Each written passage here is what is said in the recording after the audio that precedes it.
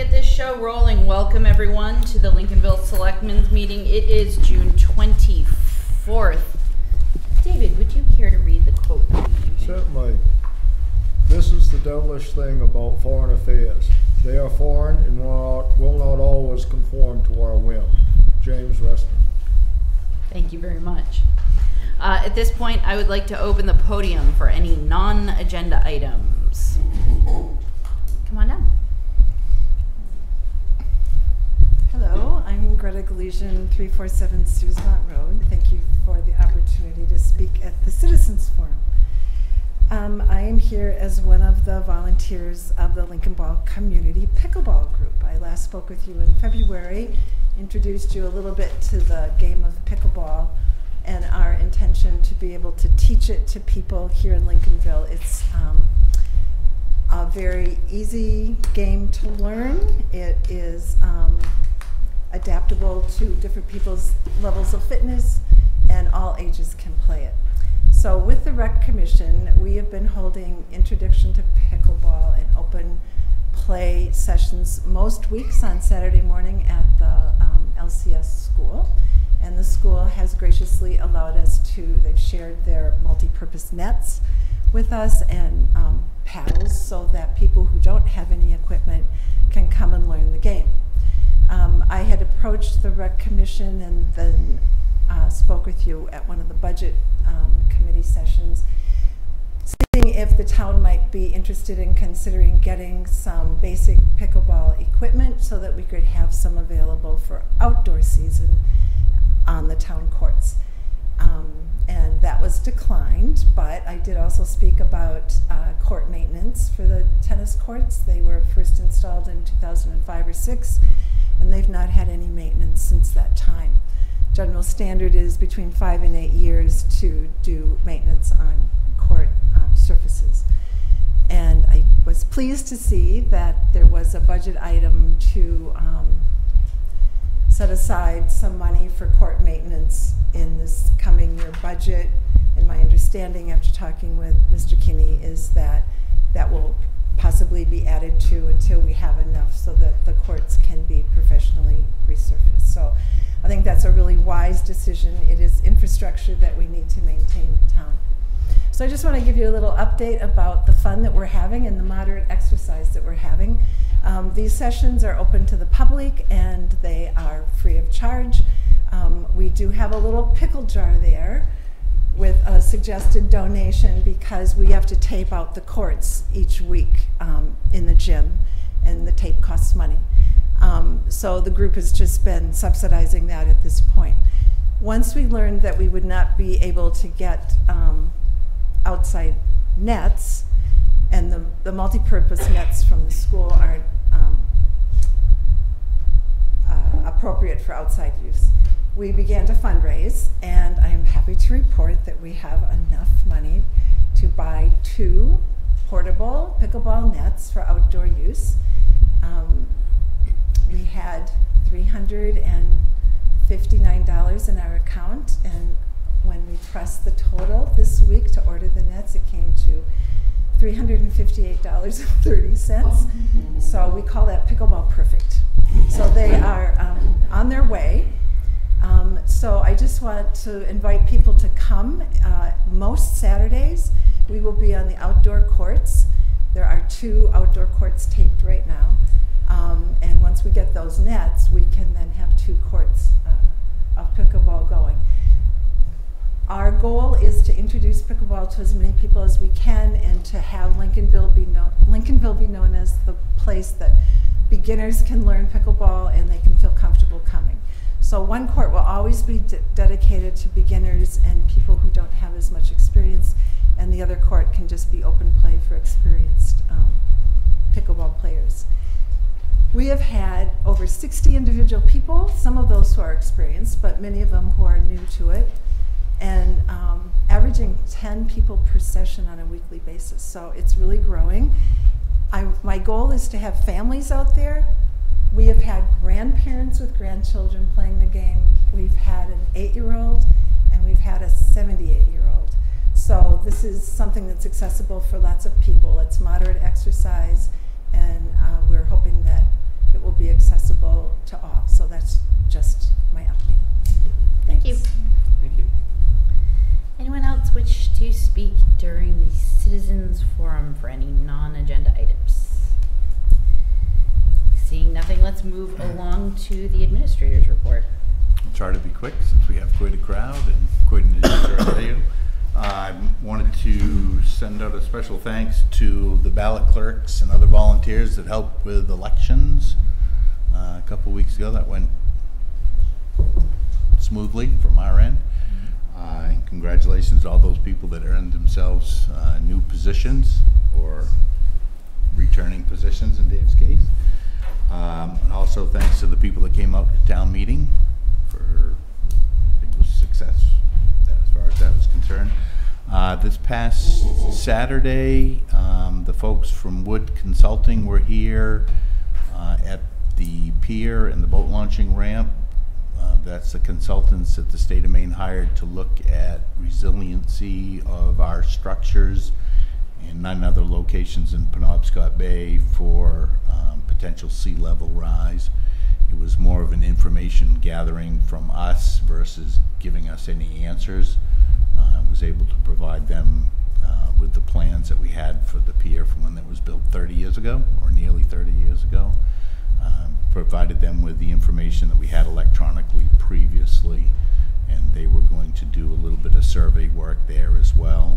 Selectman Garrettson was able to attend. They tapped my brain for what I knew and did their job and headed on at some point later. Again, they're trying to, their goal is to get that done early fall or mid-fall, I guess, for their state report, and we'll have back at that point. Otherwise than that, I'll just leave it to the agenda. Any questions for David about that? Did they say anything about actually sharing any of those links or that presentation that they? The people there did not, but I'll put that in Todd's. That would be Here. great. Thanks. And unrelated to anything you just brought up, anything back from Camden on the letter that we sent them? No. Okay. All right, let's move along to upcoming meetings and announcements. All meetings are here at the town office unless announced otherwise. Lakes and Ponds is scheduled to meet Tuesday, June 25th, 7 p.m. The Finance Advisory Committee meets Wednesday, June 26th, 10 a.m. Planning Board meets Wednesday, June 26th, 7 p.m. Midcoast Solid Waste Corporation Board of Directors meets Wednesday, June 26th, 5:30 at the Camden Town Office. That meeting starts with an executive session or two that I don't know how long they'll go, but so if you show up at 5:30, you're probably going to have to wait somewhere. Town office will be closed in observance of Independence Day on Thursday, July 4th, and the Selectmen meet next on Monday, July 8th, 6 p.m.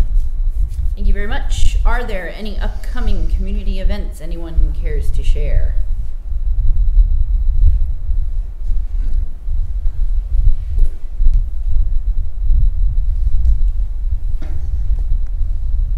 Good evening. I'm Donnie Heald, 926 Beach Road. I'm putting on a fireworks show for the town of Lincolnville this 4th of July and wanted to make the public aware of the preparations that we have in place. And so that's why I'm here tonight, to announce that event to this board and to also share information on how we intend to handle the amount of people that are coming. Sure, which we will get to Perfect. soon. Thank Yeah. you. What time does the shenanigans get started? When should people? We'll start busing from the school, Western Auto, and the parking lot at Baldock Gate at 7 o'clock in series. It'll begin here and move down, and we'll keep looping. Cool. And should we have the flow of people under control, the plan is to keep the 5 buses Okay. at the beach so that once the show is over, we have 5 buses ready to load up and out. Okay. First thing, but I'll explain that later. Yep. Great.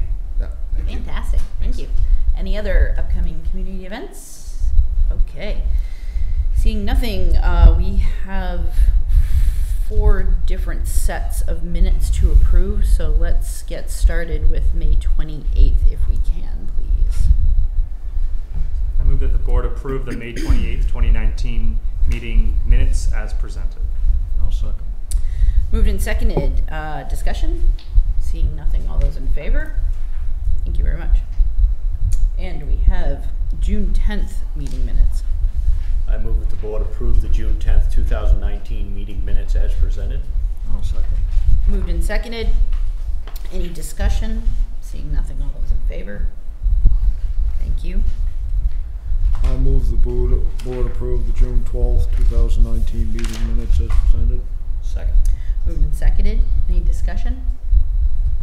Seeing nothing, all those in favor? Thank you very much. And last set is from the 13th. I move that the board approve the June 13th, 2019 meeting minutes as presented. Second. Moved and seconded. Any discussion? Seeing nothing, all those in favor? Thank you very much. And David, would you care to give a brief preamble for our next topic of discussion? Sure.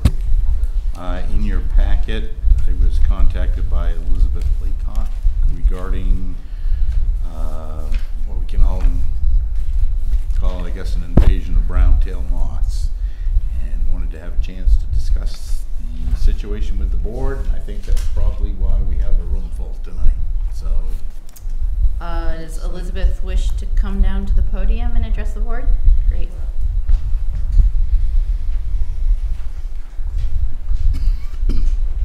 Hi, I'm Elizabeth Laycock. I'm on 557 Youngtown Road, and I see a lot of my neighbors are here. I think we probably are all aware of what a nuisance the brown-tailed moth, caterpillars, and soon-to-be moths and larvae, and next year's caterpillars are in Lincolnville. And all the driving that I've been doing around, we are such a hot spot. The state entomologist that I've been dealing with tells me that, oh yeah, I've been right up near your road. That's about the same as all the mid-coast. Well, maybe. I know it looks like a nuclear holocaust in our neighborhood. There are no leaves. So there are many areas that are worse. There are areas on 52 that used to have a nice green canopy, and in the summer evenings you have your windows open, and now you can't even have your windows open in your car when you drive through Lincolnville or Camden or Rockport because the hairs will get in your car, but there's no canopy anymore. And different people have different priorities. My priority is health. My husband and I have suffered tremendously from severe rash to the point where we had to be on maximum strength oral and topical steroids, which we're coming off of now and feeling much better because we haven't been outside. And we need to work our wood, so we have wood to burn this winter. So there's a lot to it. I mean, we could discuss this all night probably, but there's something that there are many different fundings available, but our concern right now is mitigation and remediation. And the state has funding available, there's other grant funding available, but nothing happens unless the town files a public nuisance petition with the state DHHS, with the cooperation and active involvement of Maine CDC and the Department of Agriculture, Conservation and Forestry. I don't know how hard of a process it is. It sounds like more coordination than anything with the other departments to get it done. And I don't know, there is a wealth of information out on the internet about what kinds of mitigation and what kinds of remediation can be considered. It seems to me that the best source of information is Cornell University. They've been studying this for a long time. And the entomologists in Maine are working with Cornell University. It's hard hard to get a pat answer. Well, you just have to remove the nest at the top of the trees. Oh, sure, I can climb 100 feet into my oak tree. You know, you don't want to be sarcastic, but yeah, that's a great idea, but that's not going to help the state park, which is half defoliated. So I know that we have other information available to you, and I don't want to take a lot of your time, but I just wanted to open up the subject. There are plenty of people suffering, not just their property, but also their persons. People can't send their kids out to play. I don't know if any of you saw the article in the Bangor Daily News, but one of the local arborists put it well when he said, we're bordering on a state of emergency here. Because my husband and I babysit little kids. Well, we can't send them outside. We cannot, and with any sense of responsibility, send those kids outside to play because it's not safe. It's not safe. We go out for an hour to work wood and we come in and have to shed the clothes down cellar before we even enter the house and take a shower and use packing tape all over where we've been exposed, and we still get the rash every single day. So it's bad, and it's real bad for children, I think, because it's just harder for them. So anyway, Arlene Layton, my next door neighbor across the road, has some pictures to share that I think Josh is going to help her with. And you guys have you have a plethora of information, I know, that we provided you. But we'd like to plead with you to consider doing that, to consider that process. And if it's painful in any way, I'm happy to help in any way that I can. If you want me to drive something somewhere or anything, I'd be glad to do that. Or contact anybody, or, you know. You have a presentation based on the... It's not my presentation. Right, but you're facilitating. Yes, fantastic. Well, why don't we go through that? Is there do you wish to narrate or just run through? Could you do that? Would it be all right if Arlene did that? Oh, absolutely. Okay. If you want to stand up and know what's happening. Okay. Do that. Okay. We just want to make sure to speak clearly into the microphone so that the folks at home can listen also. Okay. Maybe we can shut the lights just a little bit. There's a seat right up front here if you'd like. Hi, my name is Arlene Jurwitz-Layton, and I am this person's across the street neighbor.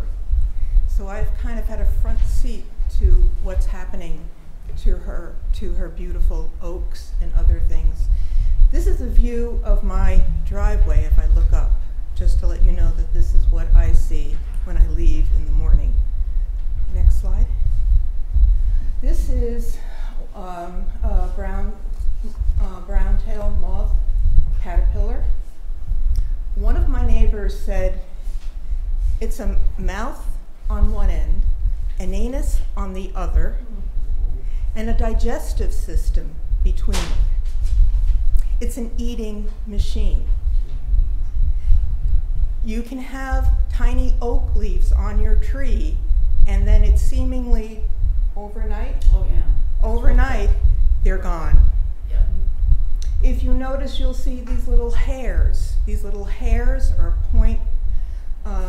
15 millimeters long, microscopic, and they, in their third molt, originally when they first come out, in their third molt, their cast-offs will start to go into the air. So third, fourth, fifth molt, you're being replenished with these hairs. Next slide. This is a view of, this is my neighbor's house, and this is some of the trees that have been completely defoliated. Next slide. This is just behind, do you want to? This is just up the road, our next door neighbors on that side. And we noticed the nests on their trees and on one of the Layton's trees last winter. And we knew it was going to be bad. We hadn't really noticed too many nests on our trees, but you can see the nests on our tree on the upper left.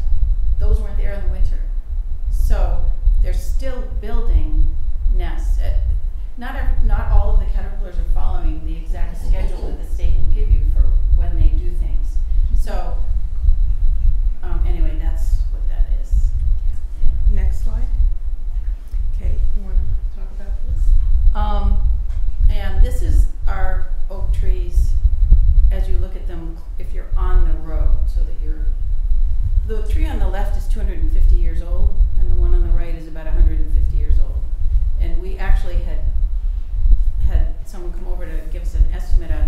trimming them a little bit, but the state entomologist says that a tree can be defoliated by an insect twice, only twice. So next year, and this is the top entomologist, and I can't remember how to pronounce her last name. It's Eleanor Gondon or Groyden. It can take 2 defoliations. It will refoliate perhaps this year. It's getting late in the year, but maybe. But it can only be assaulted twice. I've heard from another neighbor that, oh, it can take it 4 times. I tend to believe our own state experts than someone I don't know. This was a person from out of state. Not that there's anything wrong with that, but it's just, she's the state expert. So that's what she said, we can take it twice. And if, with all of those caterpillars, we've got, and if you drive up by the lake, as you drive up by the lake and you see that one from the lake up to, say, the corner at Youngtown, the trees on the left are defoliated. If you look closely, you only have to reduce your speed by 5 miles per hour. If you look closely at all of the trees down below, all of them have cocoons in them. And the way to recognize a cocoon is a dark leaf. A dark leaf means 2 leaves are together and the light's no longer passing through it. And if you were to open that, there would be 1 to 10 caterpillars cocooning inside that leaf clump. It's not a 1 leaf, it's 2 leaves together. But they're all up along the lake. So our trees are going to get hit again. I mean, they've dropped, they've risen, and they've eaten and cocooned. And so any tree that is going to refoliate, chances are, is going to be eaten again. So that's what, sorry, a lot of words there. Okay, this is what a human nuisance is called, the risk to toxic hairs on caterpillars, on the caterpillars and also on the cocoons. So, you know, we have a living specimen here of what it looks like, and it's a awful thing. Go ahead, next one. This is what the hair looks like under a microscope. It's a hypodermic needle that injects toxin into the skin and lungs. It carries in the air, settles in grass, leaves, brush, in yards, on porches, under boats. It can become airborne again. The toxins last for 1 to 3 years in the environment. It does get less every year, but it is still toxic at the end of 3 years. So we have a wonderful delivery system for toxins. Next slide. This is another thing I've been talking to Liz about. Well, what's the truth? When do we have to worry? How long do we have to worry? And I've seen things from the state saying, oh, when they're caterpillars and then it lessens. Well, if you can see their life cycle, there's hairs, these toxic hairs are coming at different times. They're coming now in August, when they lay their eggs, there's a little bit, you'll see the hairs, their largest amount of hairs on leaves and brush, and that is from what happens later in August when the cocoons start to burst. So then you'll see in September and June the nesting of October and April. So that's when so you kind of see the largest amount of hair is April to July. So we really are in a heavy period of time. But the other thing I've been cautioning to people is when these things go into their cocoons, and it's not only the host trees, and I heard something about the host trees have mostly females. I don't know about, that's an interesting point, but anyway, the cocoons can be found anywhere. They don't necessarily go to their host trees. They can be under the eaves of houses, in other vegetation. One of the things they talked about was make sure you check your cars, if your car is parked someplace, or a baby carriage, make sure you're not carrying a heavy infestation into a place that doesn't have infestation. They're feeling that places that all of a sudden they have these things, that it might be transported by vehicles. So, okay, next slide. All right, these are links, and what I'll do is I'll post them to the bulletin board rather than going through them. The information on Coastal Pharmacy has a lot of good information about things you can do for, to things like what's going to happen in the summer when you want to open your windows and you have these hairs around. It's hot. What do?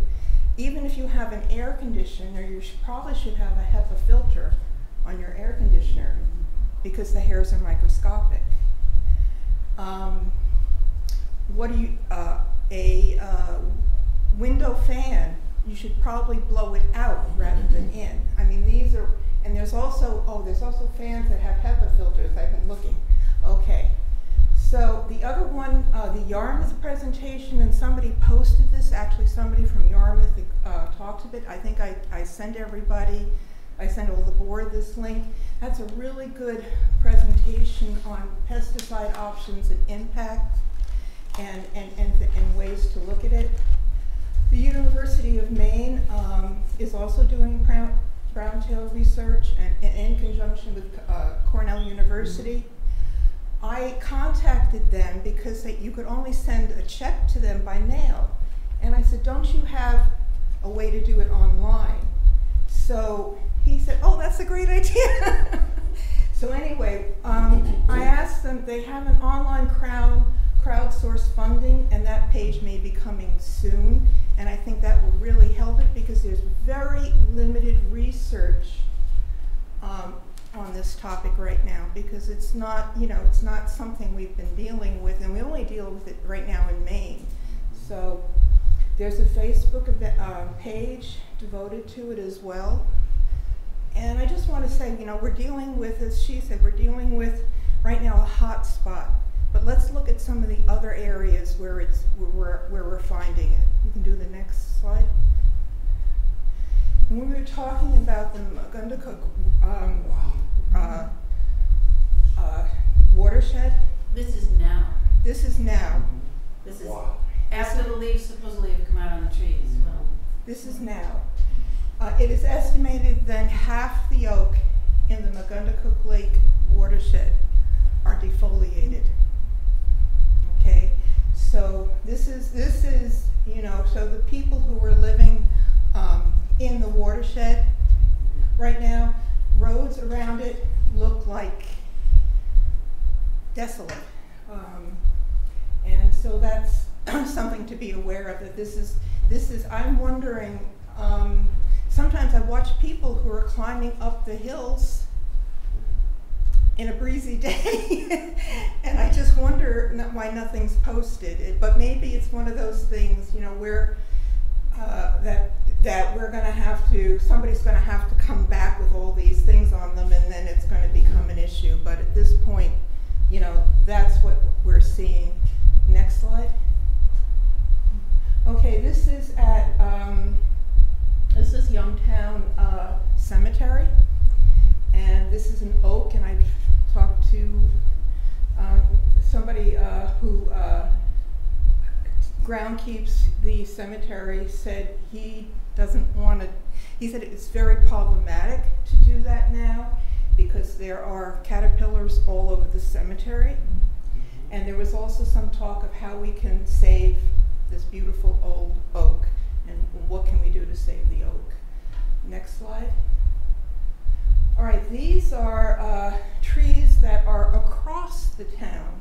This is on 173.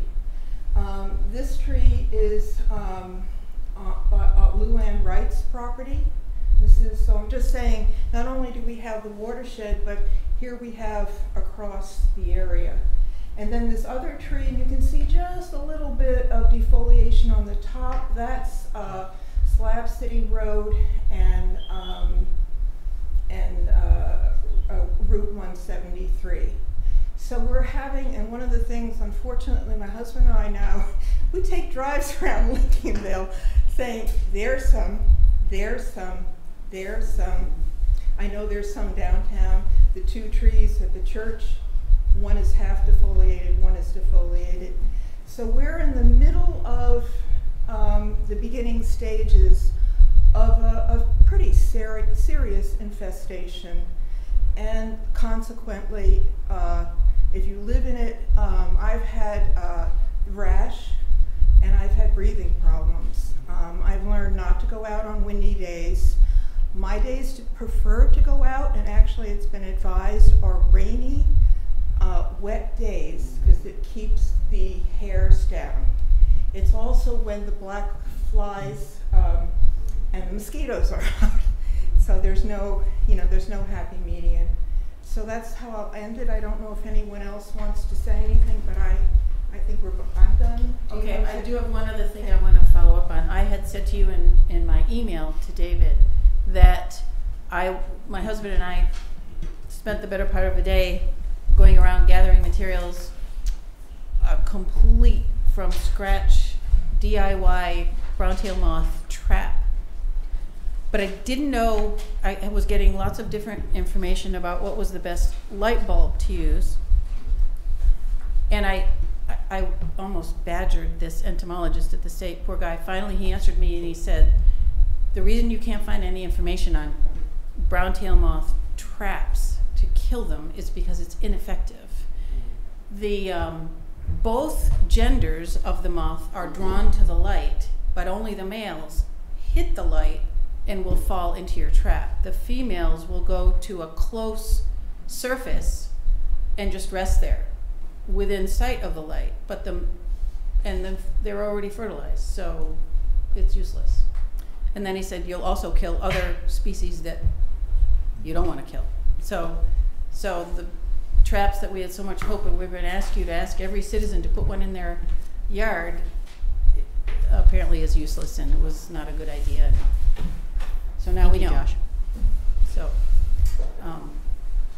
that's all I had for you, I think. Thank you. Thank you. Thank you. Thoughts, gentlemen? Well, I think we should refer this to the Conservation Commission or an ad hoc committee. Yeah, I mean, it goes without saying that this is something, it feels really frustrating because I feel like, we need to do something, and the challenge, whether you know it or not, is the board, the town, is limited to when we gather here. So I think that the most rapid means of addressing this issue is to create and draft a charge for the Conservation Commission to include but not be limited to drafting communications for our approval and exploring and exhausting any and all avenues that we may have as a municipality for doing our part to address it within our town, and also, whether we can help and assist on, in a statewide conversation. So, do you need a motion, David? Would that be helpful? Or shall we just start the conversation there, Yeah, draft the charge, and then... Yeah, if there's anything in particular you'd like included within it, I think we can get the gist pretty quickly. Well,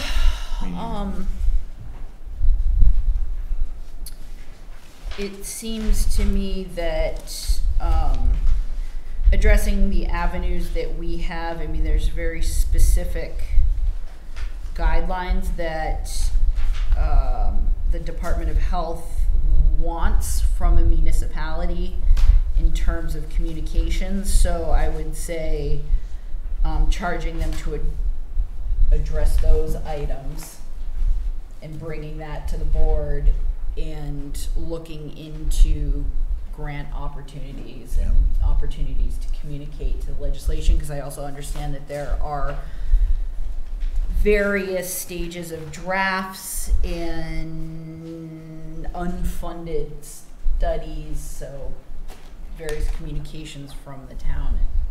So beyond board communication with the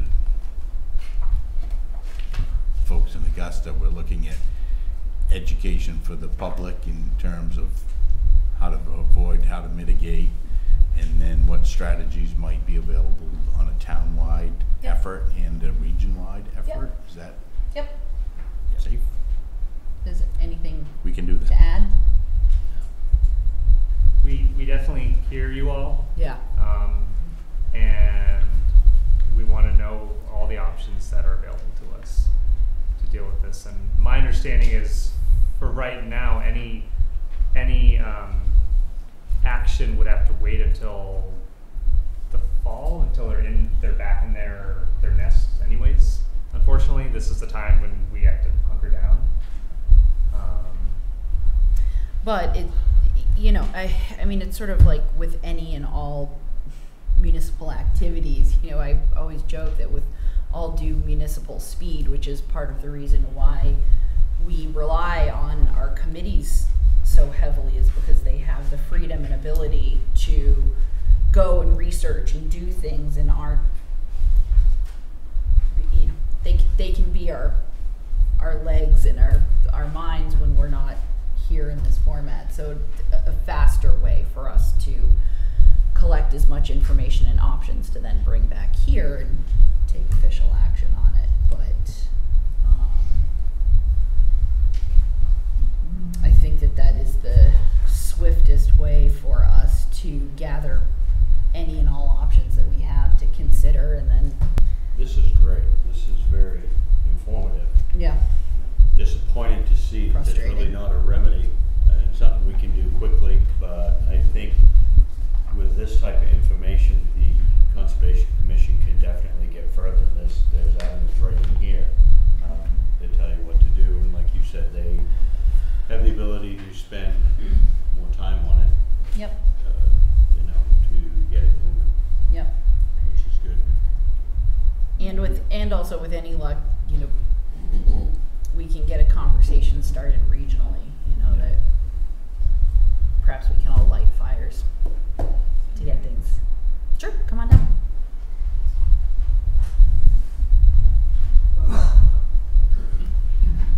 I just want to say, in my own research in Cornell and with the university, that they are looking at new ways to try to do it, and we may want to try to be a research pilot for some of these. That might be something, and I'd be certain.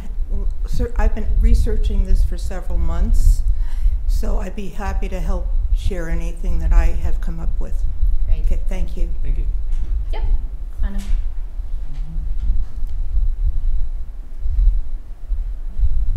Hi, I'm Christy Hardy Gilson. I live at 236 Camden Road.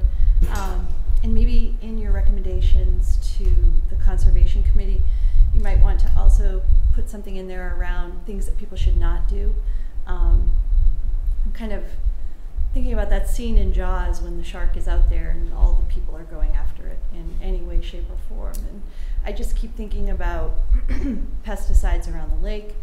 I've talked to a couple of the Camden Select Board members, and people in their community talked about drones that the Chinese are using to flame throw trash off the power lines, and I've read about people using shotguns to shoot these nests in the winter. And I know, so before, you know, the town goes crazy with home remedies, it might be wise for the commission to, or the Conservation Committee, to just say, here are some not acceptable practices versus directions we'd like to go in. And maybe some of those would be just perfect directions to go in, but Sure. a lot of home, and Elizabeth, one of those home remedies she mentioned, the lighting trap is a contraption my husband is working on as we speak. So Yeah. so as we learn, you know, there are probably certainly things we should not be doing. as well. So Thank thanks. you. You bring up a very great point, and we should all encourage each other that despite the feeling of panic that I think some people are feeling, to not, what is it? What do they call it? Frontier justice. Okay. Lead the charge. Sure, it's a new point? Yes. Okay. My name is Leslie DeVoe with the Rec Commission. I did notice that there was a tree that's defoliated at Breezemere Park. And so I did have visions also what happens if others do and what that means for the brand in our town, and also eventually for property values around. But I wondered is it okay if we ask as the Rec Commission for some money to have an arborist look at that tree this fall? That doesn't mean you say yes or no. Is the process? I think we would need to have a conversation about what implications that would have on your budget. Right, okay. Yeah. So there's no emergency fund money if we don't have any money to cover it? I mean, not in the recreation committee. But somewhere else potentially? Not saying no, but that's a conversation for another time. I would say you should meet with David, have a conversation, and then we can have a conversation as a board. Okay. Yeah, good. yeah, it's something to go on a future agenda. Yeah, yep. New points? Yes. Okay. Yes. My name's Jeff Layton. I live on Youngtown Road. Sorry, I can't listen to the person at the podium if there's other conversations going on. Thank you, sorry. Sure, thanks. I want to say that in the long term, you ought to be talking to other towns as well. This goes to Waldo County, Knox County, Lincoln County, as far down as Yarmouth, which had a large problem with this last year, and is able to give advice on terms of what to do the second year. The Camden board has taken this up some and talked about what the town can do for public places, but not for private places, and where the line between those is in terms of trying to get homeowners to use their common sense or some sense in pesticide use and other such things. And there's we don't know quite what the future of this insect is. It goes in various cycles, but it has the possibility of expanding throughout the mid-coast area, which would have a lot of consequences on the health and economy of the area. So it's not something to take lightly. In the short term, I'm wondering if there's a health person who can look at the conditions that are enjoyed by people outside at the public places, whether it be in Lincolnville at Breezemere Park, or going up the Bald Rock Trail, or at Barrett's Cove. For instance, when the lake is has the equivalent of red tide, there's a warning put up at Barrett's Cove saying that this water is not recommended to swim in. And I'm wondering if we can't have an air monitor who is able to say a similar thing in terms of the moth infestation, that certain trails where these moths are obviously can be seen, maybe should be posted for the benefit of tourists or people who are particularly allergic to this. And I'm wondering if the town can think about this in a short-term medical sense as well as a longer-term taking care of the trees sense. Thank you. David, I'm not aware of any such mechanism. Is there something that you have rattling around in that vast archive of yours? That would be a new one, but certainly I think there's a fair amount of information being distributed now, including tonight's meeting online and over TV and on the Lincolnville bulletin board, and we could certainly post some general information up on our town's website as well.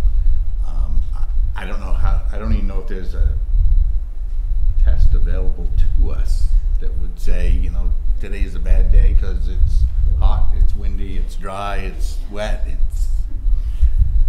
but certainly, I think it's certainly within the purview of, you know, fortunately or unfortunately, we're not the first community that's been down this road, and there's so much information out there, and somebody needs to gather it, cull it down to the essentials, and then start that education process.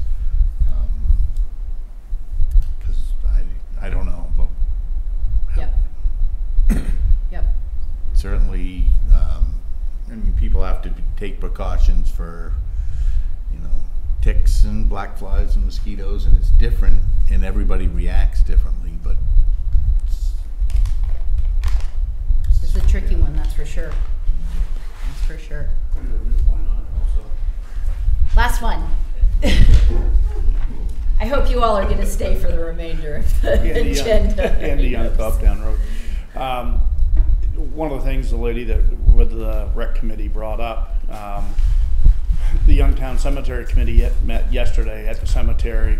We investigated the oak, picture of the oak that was on there that's completely defoliated is somewhere between 150 and 200 years old. If we don't take care of it, it's going to be an additional cost to take care of it, because otherwise it's going to wipe out a lot of gravestones. So for things that are on public property, we're either going to look at finding funding now, or we're going to be looking at finding funding 3 or 4 years from now to take out trees that are going to hurt somebody or damage property. So just a point just for the selectmen to begin thinking about, and the town to be thinking about, would just be, you know, $2 spent today may save $100 spent 5 years from now. The Youngtown Cemetery Committee, we're looking at the possibility of some kind of plugs that can be put into the trees in either the fall or the spring that apparently make the leaves taste bitter. And the brown-tailed moths don't like them. I don't know if this is internet fantasy. It was brought up at the meeting last night. I have not looked at it myself. But again, it may be worth some, you know, short-term expenses on something to try to prevent, you know, $3,000 or $4,000 to take out an oak tree that, you know, might wipe out a town building or cemetery. So that's it. Thank you. Thank you. Thank you. Thank you, everyone, very much. Thank you. Next, we have Mr. somewhere. ready to go. I know he's around here somewhere. Is that cold? Okay, thank you. Okay. Okay. Flannel shirt, I guess mine. Yeah. Is Donnie in the building? I mean, you can turn it down if you want, as far as I'm concerned. Yeah, she found it. While we're waiting for Mr. Heel, do you want to give a preamble to the Sure. other half of the conversation? Sure. David's just going to give a little preamble of, Donnie's here, let him be. part of it. Yeah. Thank you, sir.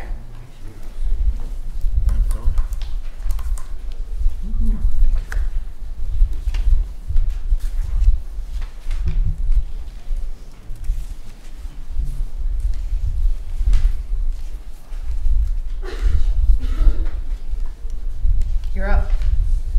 Thank you. Forgive me, I was collating. Excellent. Yes, welcome. Thank you. No, Donnie Heald, once again, 926 Beach Road. Also promoter and creator of Lincolnville 4th of July Beach Blast, which we are happy to bring to the town of Lincolnville again this year, making it our second annual, hopefully, Lincolnville Beach Blast. And so tonight we're here to talk to the town about our plans and to get the board's permission, if need be, to use a portion of the parking lot for what we perceive as a proper placement of the band for the evening's entertainment. We have several options available to us, but we feel that we would like to talk to the board about it and get their feedback and know that we have a plan in place. The fire chief and I spent time at the site looking at what the needs would be for the 5 charter buses to move through the area, and basically what our plan consists of is 5 buses, 3 on 2, counter rotating the beach. Lincolnville School to Western Auto, to the gate at Bald Rock parking, and then to the beach. They will split off. 2 of them will come from Duck Trap Road direction, while 3 of them will go 173 to Route 1 and then take a left. And the reason for that is for the use and ease of disembarking the riders onto the sidewalk, which is why we have firemen there to keep those spots occupied so that they won't be parked in, and to handle the flow of traffic, because we have deputies handling the flow of Route 1 itself on both ends. However, to get in and out of that traffic takes extra people in order to get the bus back into that flow, because it's going to be greatly reduced in speed. So that's what the fireman's role there is to not only keep the parking spot available, but to also provide cover for the bus and stop the flow and let them out so that they can move back into the flow and continue moving throughout the evening. And what we had proposed when we met was that Don would bring a truck from the beach department across the street and park it across the southernmost entrance to the parking lot at 7 o'clock, probably a little prior to that. The parking gets parked up pretty heavy in the evening. And so what we were trying to do was prevent drive-through. The northern entrance will remain open so that people can come in and park in the available public parking that is there. And in the Lobster Pounds reserved spaces that aren't occupied will be available to park in as well. What we didn't want, and what the fire chief didn't want, was for the people to just pull off Route 1 and go through the site and use it to queue and turn around because of just so many people walking around. So we wanted to not block off the use of the parking lot, but we wanted to restructure how it's accessed for public safety. With regard to the band and the pictures in front of you, you'll see views of the school from Google Earth. You'll see Western Auto. These guides visually were just to give you a sense of scale as to what we have. We have men tasked with parking cars at Western Auto, because the back lawn facility at Western Auto, which is where Susan and Danny want us to park the cars, there's room for probably close to 300 cars out there. And so we don't think that it should be a free access situation. So we want to have at least 2 people at that facility running that. Right now it's looking like it's going to be volunteer firemen, and it may be a couple of men from the town as well. But we have all 4 Lincolnville firemen, which are helping with the traffic at the beach, located at the beach. The plan is that once that parking is established, we want to bring those men down from that parking just prior to 9 o'clock to the beach to assist once the show is over. We want to try to prevent congestion at the ferry parking, because a great number of cars parked in there last year, and we want to try to make it easier for people to get out. If somebody's there managing the flow of traffic through that area, it'll make it much more expedient for the public to get out, and hopefully result in a more fluid flow to get up to Route 1 where the deputy is, so that he can handle the flow from there. So that's why I'm here tonight. I've spoken with David, spoken with the ladies in the office about additional need for riders through the Tulip Rider to cover the town and to hold them harmless in case someone was to fall down and get hurt, or something else may have occurred of an injurious nature, that the town would be held harmless from that event happening. Things happen in today's society. You have to kind of try to think of everything you can. So we didn't want to create something that was going to create a liability issue for the town. And so it's my understanding that regardless of how we proceed tonight, we're still going to have to do that. So what I need is their input from the board tonight on whether or not you have any other concerns as far as how we intend to handle the flow of the public, how we intend to create a safe space for the band to set up, and how we intend to bring in and transport out people.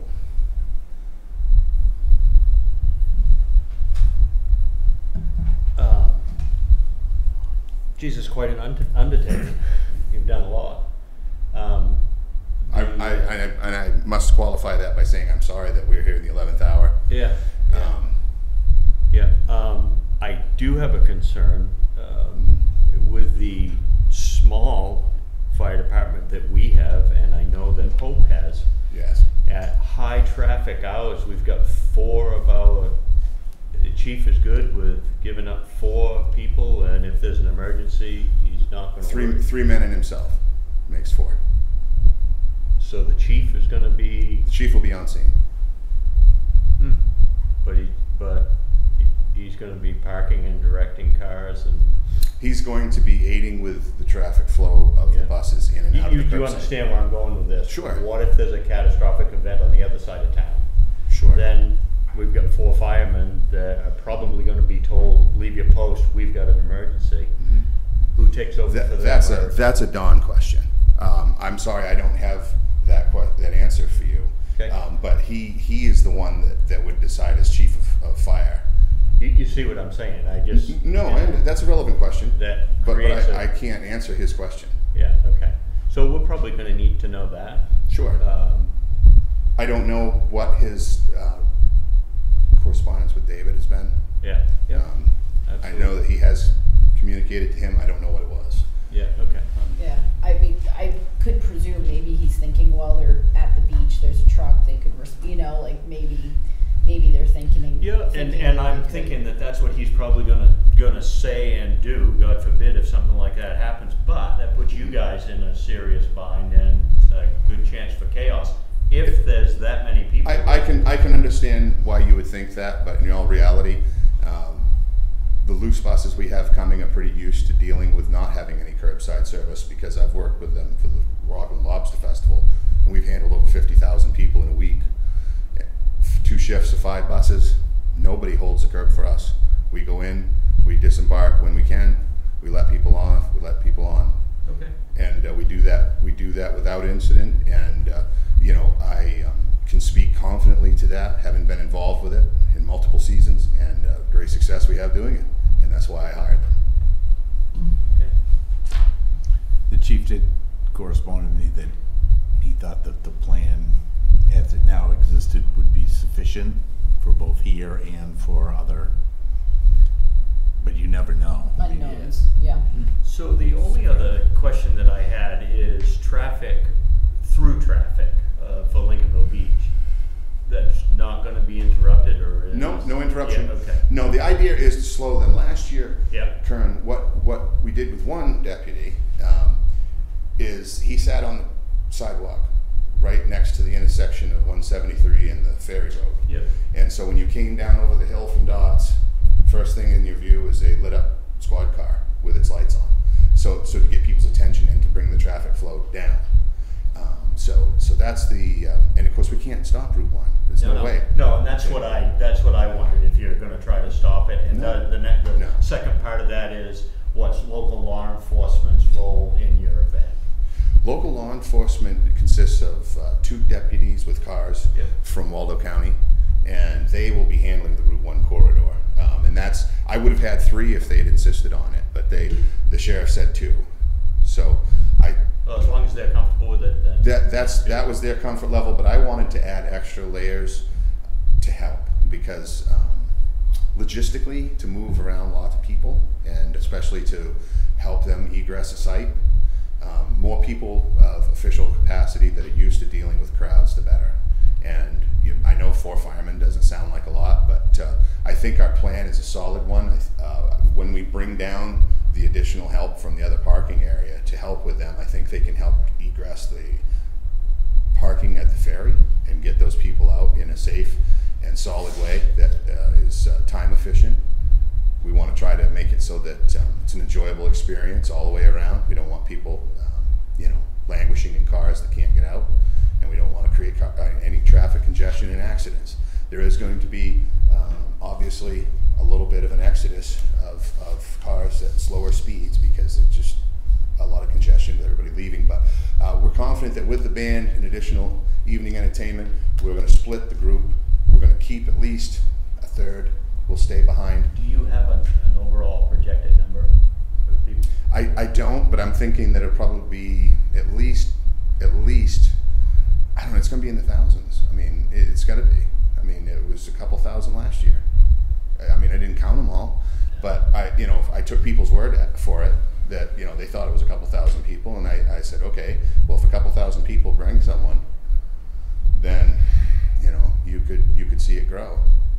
You know, I mean, but we really don't have any way to know. We just want to make sure that we're not causing bottlenecks, jams, and insurmountable flow issues. So that's my concern, is to make sure that everybody can come together in a meaningful and safe way. We know that it's going to be a good turnout, and we just want to make sure that we have a contingency for the amount of people that we have, and that we won't see any deleterious effect from the people being there. That they'll be able to enjoy themselves and move about freely and enjoy the beach. Does the band have insurance, and if not, are they prepared to purchase? As the sponsor, I'll be purchasing for the event. I hired them. Okay. So they don't have insurance. That's an official no, they do not. And so I will be purchasing the rider. Okay. You know, it's an ounce of prevention. It's an ounce of prevention for the cost of it. It's well worth it, and it's just important to make sure that we take that into account and do it. Okay. But the band will not pay for that. I will. So Donnie, you're just looking for our official okay Yes, on yes. location? Yes. Now, has the conversation changed at all from the last time we chatted, or you're still, your primary optimal location is along the center line of the beach? We wanted to be just to the right of the cannon, if we could, because there's a natural gap there where we can just move a trash cannon away, and there's a curb, but the drum set will sit behind it. It'll mean that 2 spaces need to be used, because I need a 16 by 12 T-shape for the band to operate in. Yep. And then they'll be on the sidewalk portion as well. There's a small sidewalk portion in front of those parking spaces. So that block area is what I'm looking to set aside. Now, we had talked about creating cones or a safety area around the band. Is that still the plan? Yeah, I was planning on putting hay bales around them and putting cones on them. Okay. Just so it's an obvious, because cones get picked up, but people aren't so happy to lug hay around. It's too much like work. And you know, and we are bringing down hay anyways, for the restaurant to have, and for the beach in placement.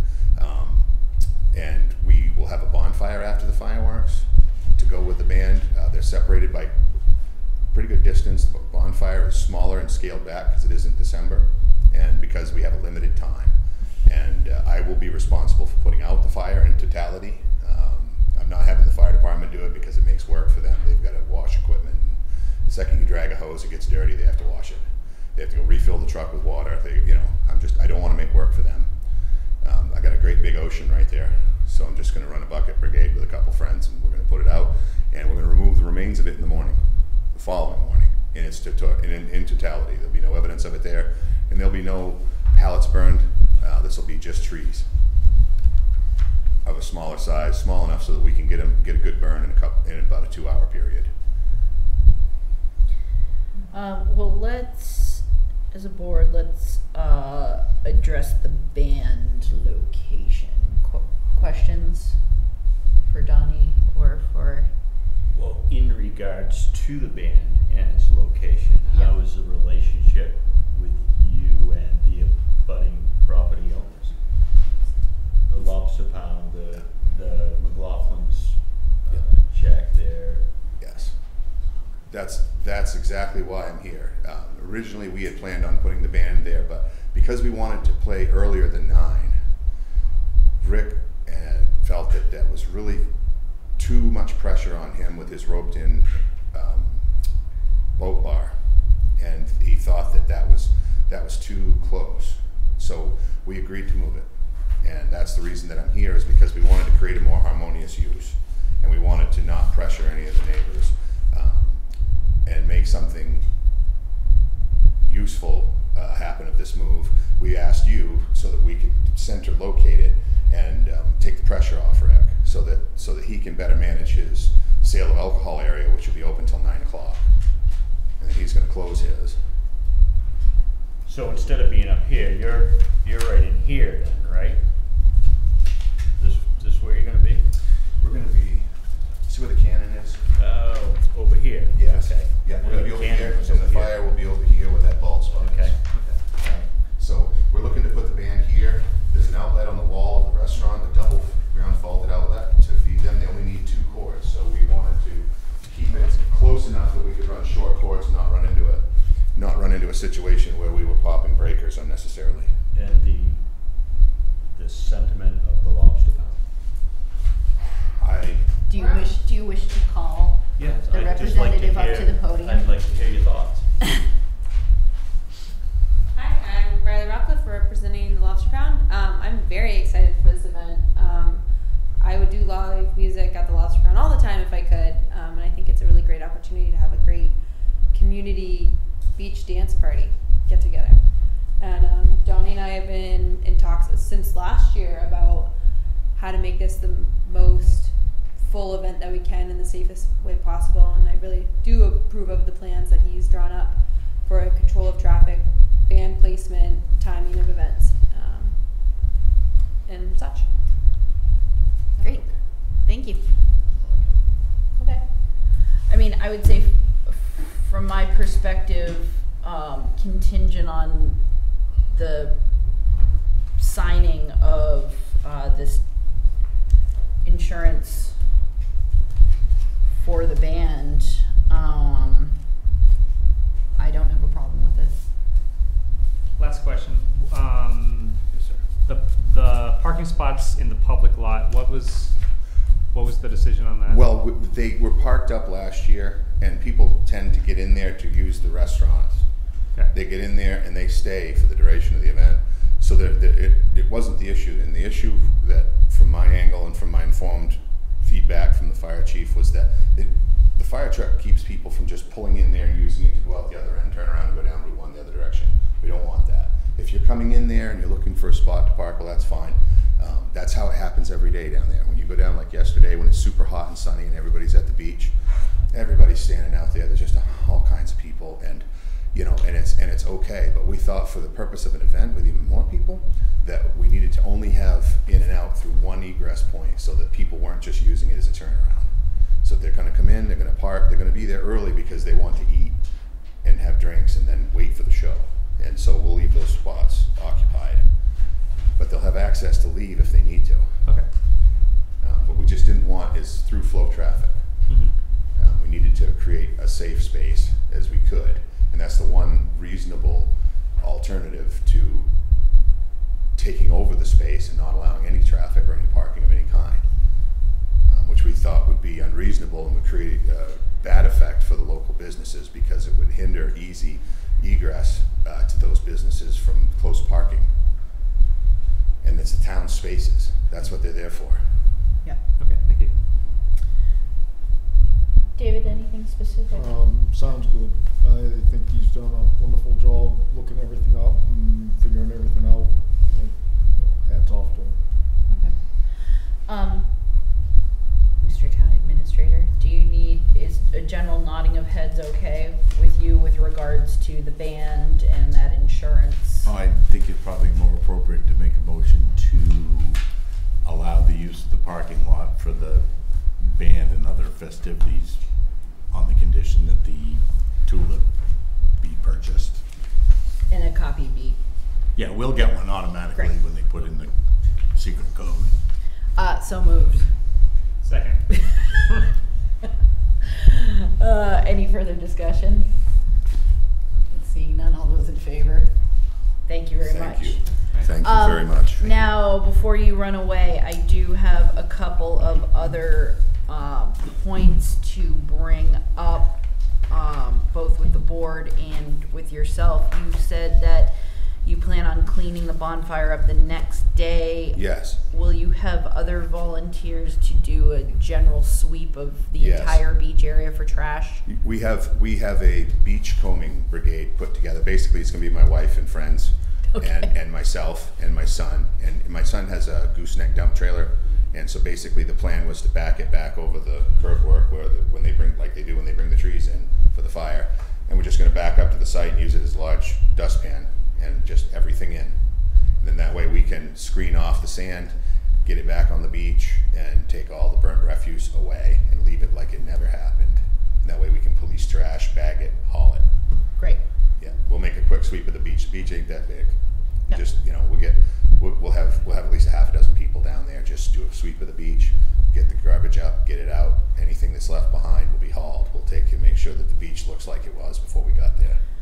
Do you think, or does the board think that we need to have extra receptacles down there, or I'm just wondering if...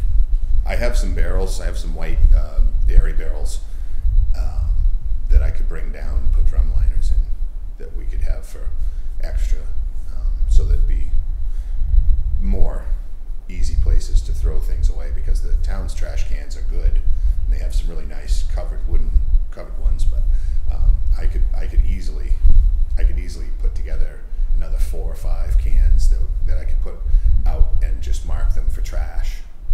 Okay. Just, because it would be no big deal. I have a dumpster at the house. I can make stuff go away. It's not a problem. Okay. And then the other necessity of life are porta potties down there.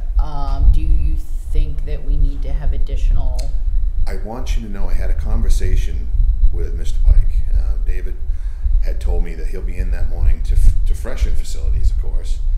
And the problem he's having is that he got hit with a 16 porta potty order for Thomaston. And so he told me that if he can pull extra units from job sites just for the holiday, he's going to do it. He was going to comp them to me and take them down. He was going to put one over by the pier and possibly another one over by the boat ramp, so that in intermediate areas where there's a bit of a walk, where there isn't facilities during after hours, there's place for people. That's what I was thinking, because there's so many people that hang out on the ferry pier and on the public pier. Okay. And on the other side of the lobster shack. And we wanted to kind of close the distance and have at least 2 porta pots there, so that we could handle the increased need. Okay, great. Excellent. Yeah, it really is uncomfortable being a big bunch of people and you got to go to the bathroom and you can't. Yep. That's not a good place to be. Yep. Those are all the questions I had. Do you have?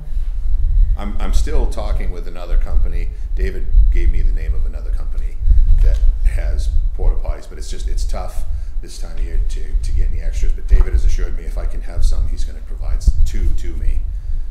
He's in the process of pulling other units, and when I was talking to him, he was cleaning a toilet. So it was a fast conversation, but I trust that he will do right by us if he can. Okay. Anything I'm forgetting, David? No. Let's all keep our fingers crossed. It looks like it's going to be partly cloudy and then beautiful quarter moon and stars with a light, maybe 11-knot wind. It's Perfect. Absolutely fabulous. And we're going to shoot fireworks for you, the likes of which you haven't seen in a while. This is going to be fantastic. And so it shall be, hopefully. It will. Okay, Thank you so fantastic. much. Thank you. Thank you. So with all of this excitement, I understand we had a question regarding... Emily's here. Yes. Come on down. You're the next contestant on the select board. Is sometimes right. Hi, I'm Emily Flaherty, 492 Hope Road, right across the street. We, the Girl Scout Troop 2252 of Lincolnville, is working very hard on fundraising for a big educational trip next year. The girls just got out of 5th grade and have been saving since kindergarten to go to space camp in Alabama. So we are working very hard to find as many fundraising opportunities as we can, because taking 9 girls to Alabama is it costs some money, and they're still working on raising the funds for that. What we were wondering is, since there is going to be a large group of people enjoying the festivities on Lincolnville Beach that night, if it would be possible to set up a table against the back of the sand, either near the grass bank or the retaining walls, and allow kids, the girls, to sell lemonade as a fundraiser towards this trip. I would be looking at, the time frame would be 6 to 9 because we want to stop prior to the fireworks. Okay, I guess my immediate question that comes up that I'm going to turn to our town administrator is the provision contained within the deed with regards to that public area preventing this sort of thing. Guess it depends on how you read it.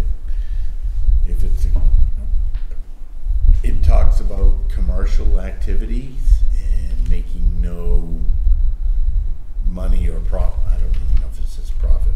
I'd say money from revenue derived from revenue use, derived. Thank you. I think.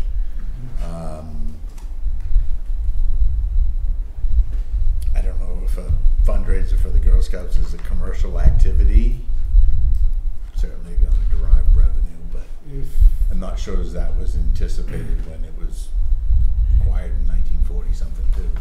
If you put the sign up saying that they're not selling the lemonade and asking for a donation towards it, and a suggested donation being whatever the price is, you may end up having to give away a couple, but they're not selling it, they're asking for a donation. Yeah, or you might be able to find a location that's not on that property too that would be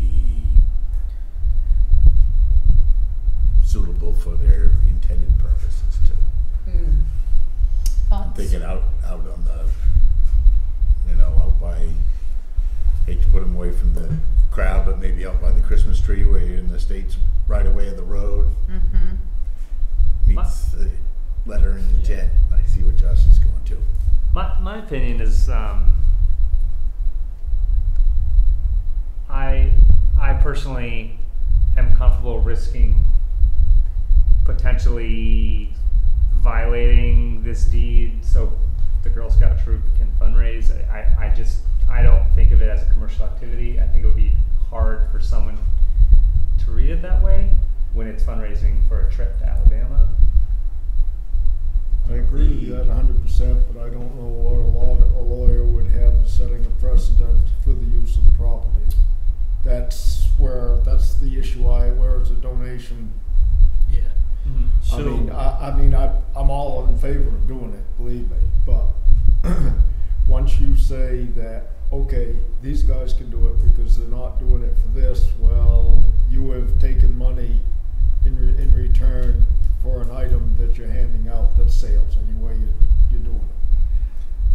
Maybe in the fact that you make a one-time approval, recognizing that we don't have a policy developed that we've discussed creating one, and in the absence of that, you make a one-time exception and you just let the world know that this is a one-time exception until such time as rules and regs are adopted.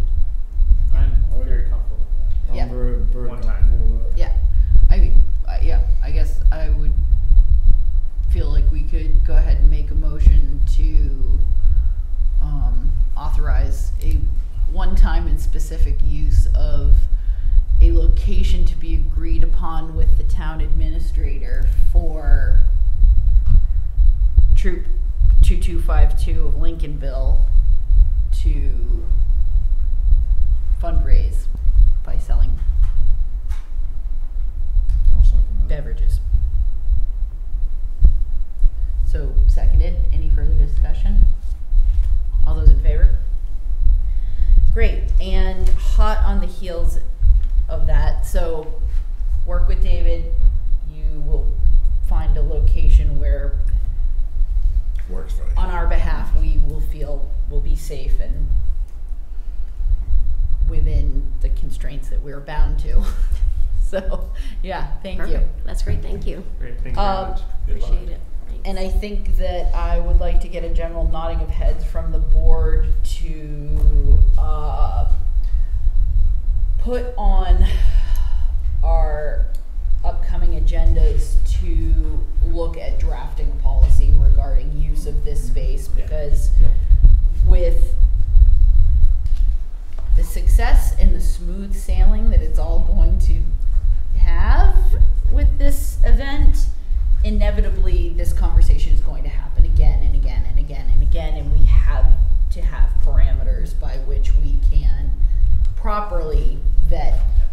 applications for use of the space. Yeah, Definitely. lots of nodding of head. Good, great, awesome, fantastic. Thank you. Thank you.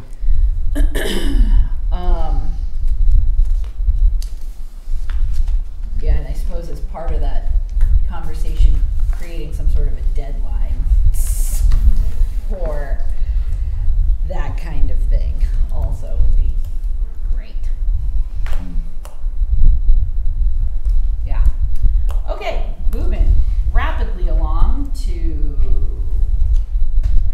not even halfway through our agenda. Continuation of harbor improvement discussions.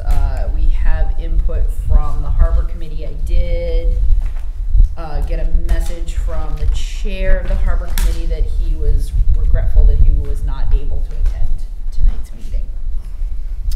But we have his communication, and I did actually attend that harbor committee meeting because I wanted to take it all in firsthand, and David was also there. So I feel like between the two of us, we should do a reasonably decent job of answering any questions. Do you have any questions?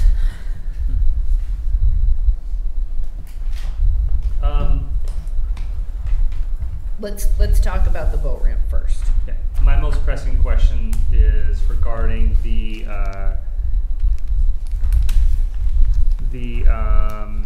precast concrete planks. Yeah. So how much trouble have other communities really been having with these? Extensive. What kind of trouble exactly? Well, because they're sort of like, I don't know, Lincoln logs or Legos, and they're often bolted together, but because they're often set in a variety of riprap and gravel,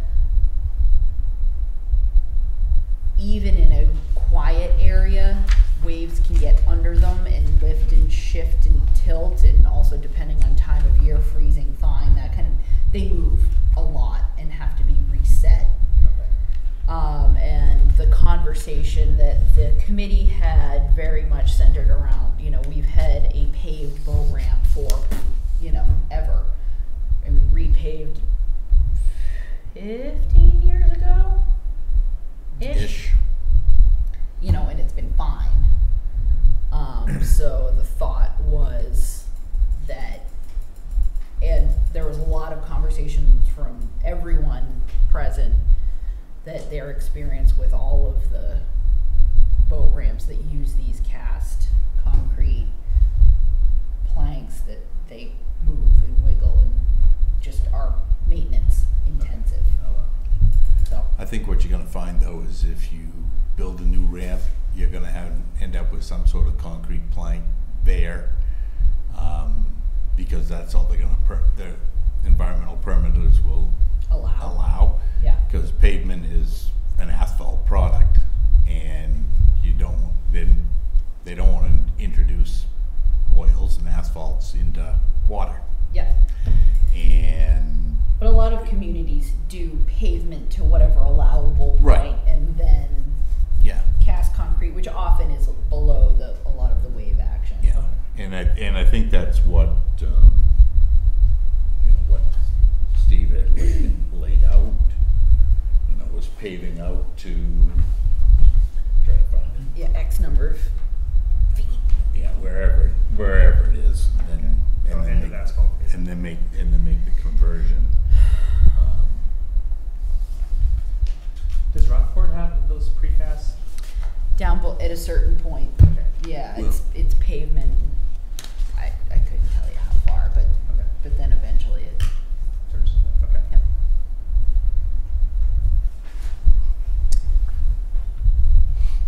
So a lot of their conversations centered around, while they said, yeah, concept A seemed great, the general sentiment was, if we're going to do it, why don't we go for it? And, there was a conversation of, well, we don't have rights or use or ownership over the sewer treatment facility yet. Yeah. And the general sentiment was, well, even if we don't have that, why don't we get the pieces in place to get there with the hopes that we'll all come to that agreement in the future, which I have to say I don't disagree with. That sounds great. Plan for that eventuality, and if it doesn't end up happening, we scale back. Yeah. That's great. You have thoughts? I had originally felt that doing a third or even a half of the decking was ridiculous. I thought probably if we were going to do it, we'd do it all at once, get it over with. But now that I read some of the information here, some of the information that came with after they looked at the pier, it's obvious to me that replacing the red and the yellow marked areas might be the way to go, with an indication that it's more important to change the activity on the pier. Let's get there, but let's finish the boat conversation I'm sorry. first. Sorry. Right. Let's do. I can't. You're gonna scramble my brain. I'm scrambling myself there from this brown-tailed moth thing. So I agree. Okay. I agree. Let's work to. I agree with working towards, once we get and here I am saying we're going to get the land from the sewer, where the sewer plant is there, but I think that's inevitable, and I think if we work to be ready to do what we want to do once we get that, go all in, and then once we get that, finish it up. Yep. I agree with that. So we're waiting for contractors to get back to us with some numbers. Well, I sent this package actually to 3 different contractors, saying the board's preference, as you expressed it last time, was for whatever the concept is. It may be changing, but one encouraged me to send it to some others, and any in-water they were interested in. So I would anticipate that we'll have some sort of budgetary number back. Okay. If we're going to expand the scope of the work, you're adding years to the timeline, would be my guess, in terms of construction, which will, because we don't have title right or interest to some of the property, and the complexities of the permitting for constructing parking in what's now water or wetland areas adds certain level of wrinkle to it. We, in all likelihood, will want to get a little further with the sewer district and get somebody on board that actually can obtain a full National Resources Protection Act permit for us for the work, versus the smaller scoped project. Probably could have been constructed with what's known as a permit by rule, which is, as long as you meet these criteria and you sign your life away and send us $50 or $100, whatever it is now, you get the permit in 2 weeks. I mean, correct me if I'm wrong, David, but it definitely, I mean, all of this centering around, depending on how much it costs and depending on whether we can get grant funding to help with this, that there was a general agreement that, exploring what dredging or expanding the dredging area, and in conversations with people who do this for a living, it's about a year permitting process. But it seems like we're in it that far anyway in terms of budget, planning, etc. And so it seems to me, okay, well, none too late to get the ball rolling. No, I mean, really, I can't believe I'm about to say this. I mean, really, for a project of this potential magnitude, we need to start planning next year's budget request now. Yep. And that's kind of the goal we're looking at, is how much money we're going to need for all the testing for dredging, how much money we're going to need to construct this, how much money we're going to need to acquire land, permitting costs.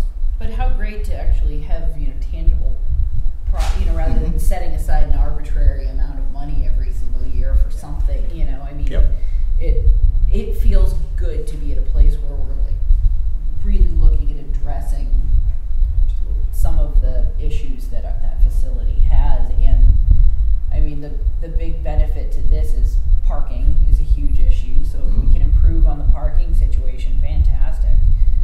And having a boat ramp that we're going to have to attend to in the next couple of years anyway, and making that more accessible during more of the time is a win-win. Yeah, I think it's worth having a longer timeline to get it right. Yeah. So do you need anything else from the board right now, David, on that particular subject? Nope, I don't think so. Okay. So, not on that one.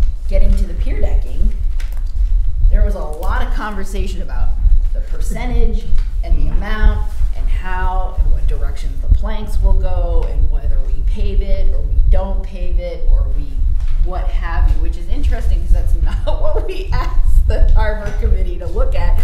We just wanted them to address timing, but their input is interesting and valuable regardless. So, Kern, would you care to pick up where you left off? Yeah. I had originally felt that if we're gonna, that it made no sense just to replace bits and pieces here and there.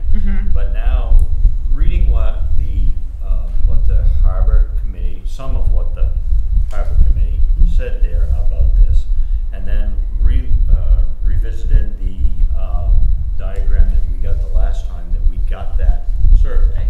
Yeah. It makes sense to me that maybe it would be financially beneficial to us to explore replacing the red and yellow marked areas. Yeah. And then look at how we're using it. And maybe that, because there's information there. You're right, if the ramp should be worn the same, if not more, if the abuse is from, or if the damage is from plows, or things of that nature. But it doesn't seem to be. It seems to be in the area where a vehicle, a truck, be it a car or whatever it is backing and filling, stopping and going. And how do other areas, how do other towns have people enter and exit their pier? Does Alsboro even back onto their pier? Do they drive onto their pier? Well, it's narrow, so they can only pull on or back up, and there's also there's no additional storage out on that. One way. Yeah. So that's. I do realize that there are some people traveling across that are traveling across on a marine shuttle, and they do drive a personal vehicle right down there to let people exit the vehicle and then get right onto the boat for obvious reasons. Yep. And I'm not sure that a person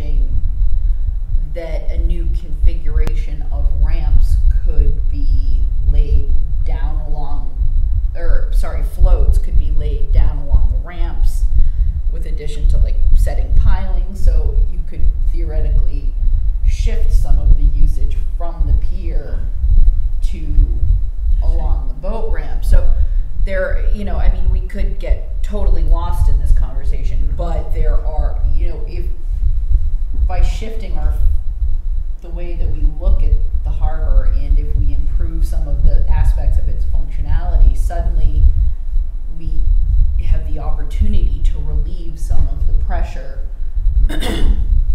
that is currently on that one facility trying to be all things to all people.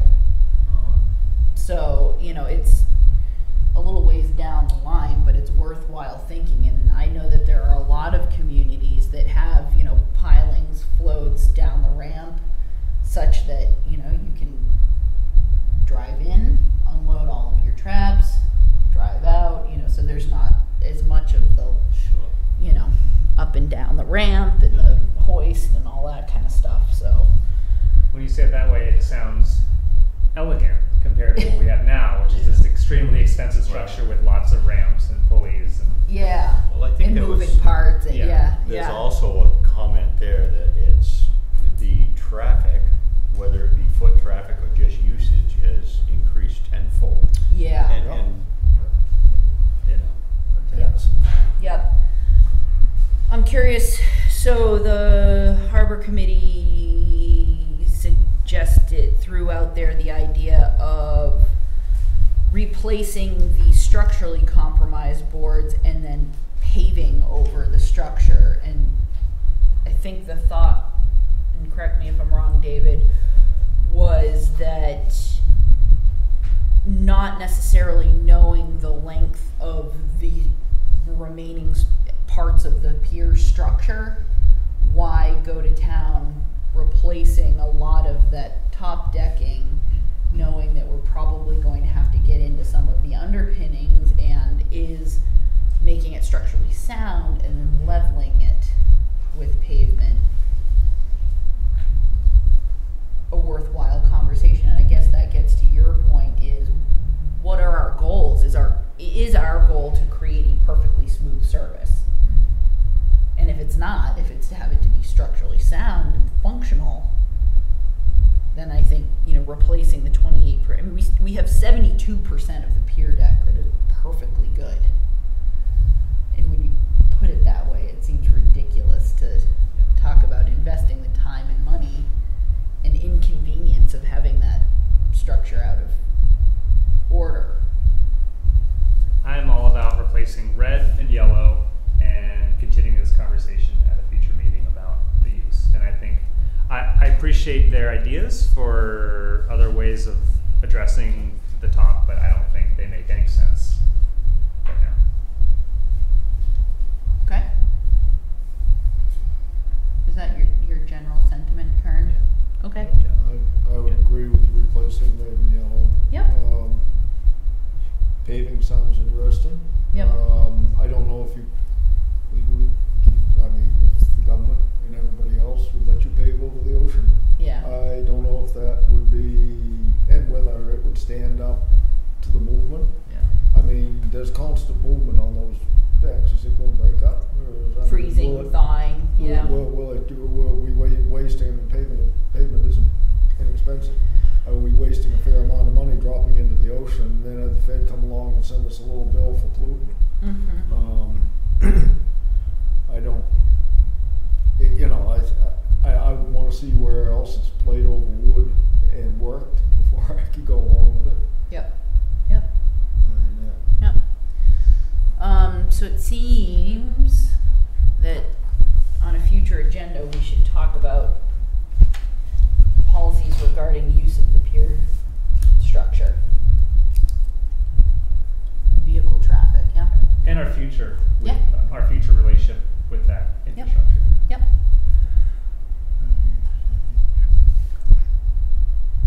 Do you have any other? One thing I wonder if it would be, and it may not be, if it would be worthwhile while you're replacing the 1/3 or whatever roughly the decking there that's got to go, the red and the yellow, if you'd be better off to refasten a good percentage of the other stuff while you're right there. Pull the fasteners and screw them down. Yeah. I mean, and I'm just throwing that out there. I don't, as a person, you got a crew sitting there with with equipment to work with, is it cheaper to fix it now, even though it doesn't quite need it yet, than to 3 years down the road, come back and do a second yellow or red set, you know what I mean? And not that that's gonna change the wear factor any, but some of it is loose and. Yep. Well, and that certainly would dictate what we're asking of contractors, what fasteners we wish to use, and it definitely, you know. Yeah, if we have screws, unsecured planks that are of sufficient strength and thickness, we definitely need to secure them down. Yeah. No doubt about it. Well, are they nailed right now? Spike, yeah. Yeah. Yeah, which, you know, they get metal fatigue, and so that definitely would be worth including in whatever requests we get for quotes. Does it go without saying, David, or do you need a general consensus regarding curbing that's been called out as needing No, I think I can put together the package, and we're looking at, I mean, the Harbor Committee had recommended March, April time, or April, May time frame. So we still can have some conversations as necessary, but that would be the goal, is to get it out, get pricing back so we can give the go-ahead to somebody. And Get somebody lined up and see what happens. Do you need anything else from us right now at this time, David? Not on that, unless you've got something you want to volunteer. Anything else? Okay, fantastic. We have several applications for events up at the Cellar Door Winery, all by Trillium Catering. Were they invited to come or no? I did not extend them the invitation. Okay. I mean, they were welcome, obviously, but. Sure. I move that the board approve and sign the applications for catering permits as submitted by Trillium Events for functions at the Cellar Door Winery on July 27th, August 1st, and August 15th, 2019. I second. Moved and seconded. Any discussion? Seeing nothing, all those in favor? No, just observations, since we're neighbors. Thank you. Yeah, do you wish to address the board on that? I just wondered if there was discussion about it, but it's been going on for a while, so I can see where it's kind of same old. Yep. And that's fine. Well, and I definitely encourage, if you have specific problems or complaints, to yes, that is always, we always want to know if there is an issue that's within our purview, and it may not be. It may be something that either the event coordinator needs to address, or a series of, you know. The other key, just for your benefit, is usually sometime after the first of the year, the board gets an application from, in this case, the Cellar Door Winery, for what's called a special amusement permit or license, where they list out all their events for the year, and we advertise that. And that's certainly a good time to participate in the process. Not that you couldn't talk tonight. Sure. But this part of these events have already been permitted. This is somebody that's coming to work for them that needs an additional approval. Yeah. So to speak. Yeah. Thank you. Yes, absolutely. And at this point, we have. Did you vote on that? One I wasn't paying attention. Oh, Yeah. Okay. Thanks. Yeah. Thanks. I know we get on a roll. We have the opportunity now to adopt, renew, amend, or rescind certain board policies. First is rules of procedure. Anyone care to make a motion on that? I move that the Board of Selectmen utilize the current rules of procedure, the Lincolnville Board of Selectmen, for the coming fiscal year. Second. Moved and seconded. Discussion? That's what's back here? Yep. In our packet? Yep. Okay.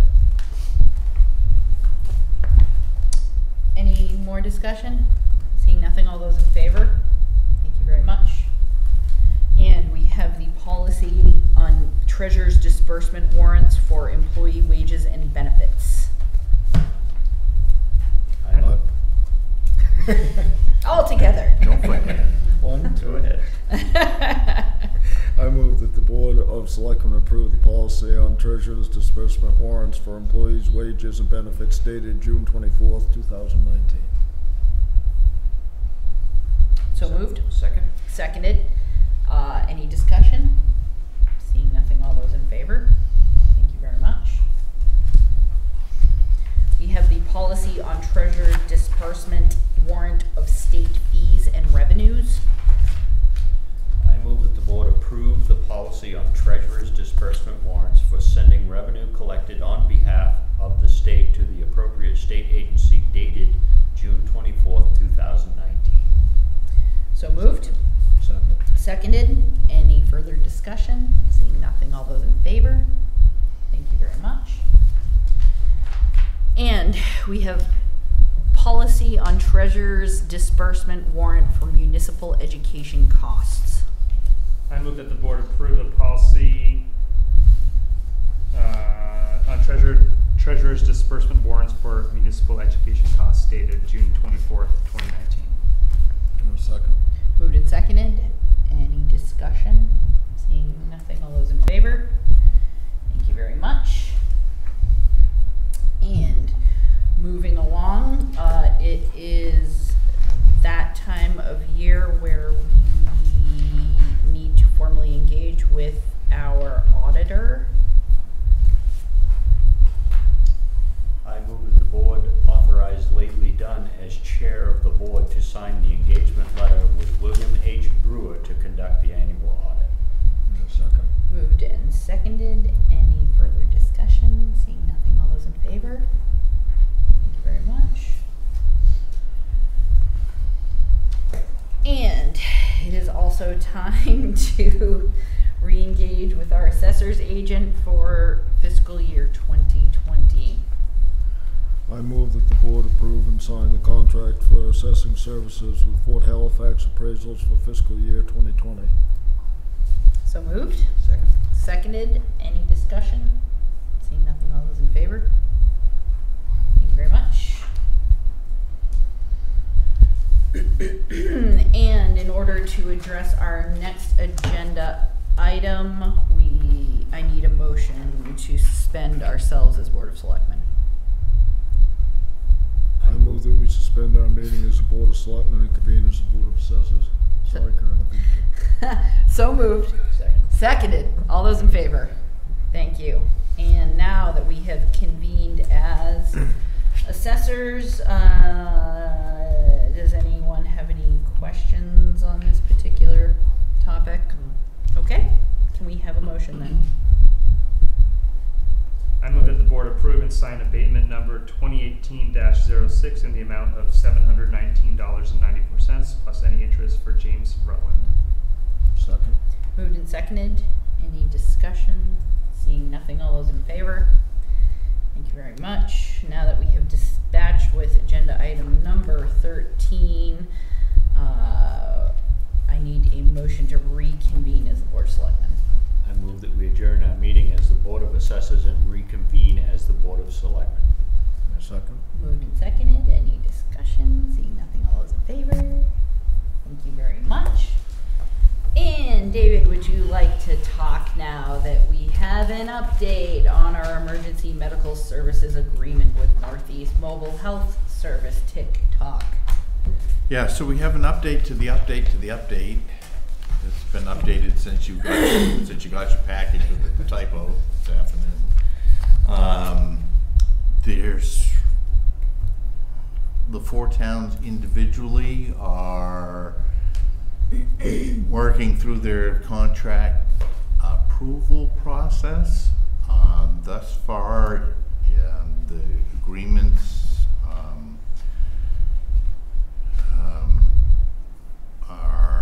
mirror one another with the exception of dollars. We've been offered by Northeast the option to go with a 2-year contract. All 4 towns, not just Lincolnville, all 4 towns have been given the option of a 1-year agreement or a 2.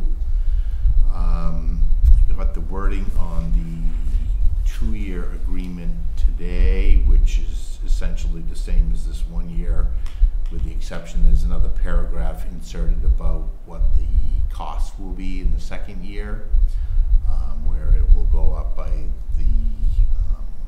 a factor of inflation is set forth by the Bureau of Labor for the New England region, all items. At this point, I haven't, none of the towns have committed or signed. Northeast intends to continue to offer the service as of July 1, in anticipation of all the towns signing on the dotted line. This latest addendum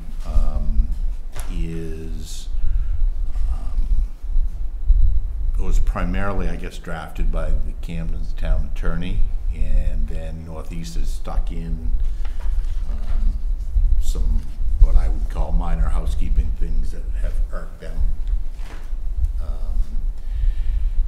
So I guess at this point, my suggestion, based on the board's conversations when they met with the Hope Board, is that we allow the others to proceed and sign, and that we proceed with looking at the possibility of a 2-year contract and presenting that to the town meeting, because you can't approve that yourselves.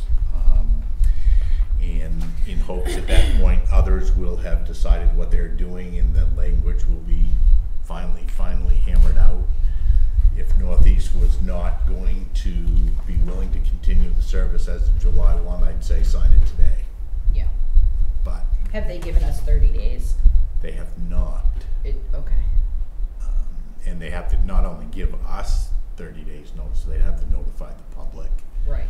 Following procedures set forth in the rules and regulations for EMS. So they don't have any intention of, they haven't indicated any intention to do that.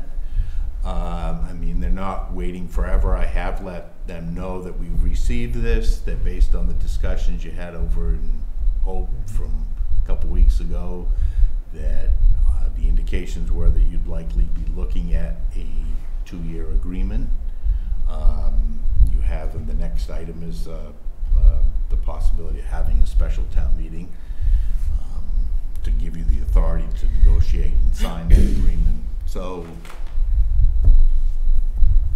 nobody said that the agreement is perfect as yet. None of the other partnering communities have said that. So I'm hoping that they kind of get to their comfort level and sign it. Thoughts?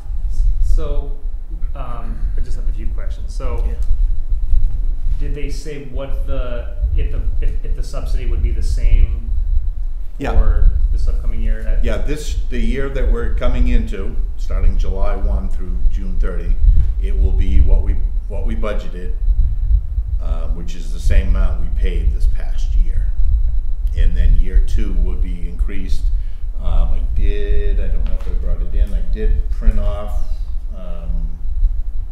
the current inflation rate year to year was like 1.5% on that, on the indices that they're looking at. You can find many different consumer price indexes out there, but what they'd looked at, if you went back from May of 19 to May of 18, changed 1.5%.